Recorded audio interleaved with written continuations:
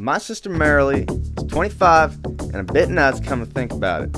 I must have been too, though, on account of me agreeing with her to go and pick up Clay Morehouse, the ex-con out of San Quentin State Prison. He'd been there 10 years for second-degree murder. See, June 24th, 1965, this young girl, August St. Clair, well, she disappears off that ocean cliff during her graduation party, and they never found her body. Clay was her boyfriend at the time, and he was convicted of her murder and spent the last 10 years in prison.